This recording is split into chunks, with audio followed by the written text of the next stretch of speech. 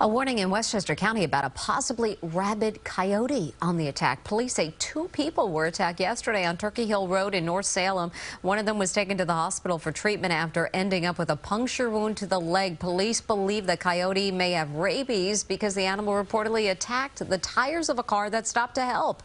After the attack, police searched but did not locate the animal. Residents in the area are encouraged to be on the lookout.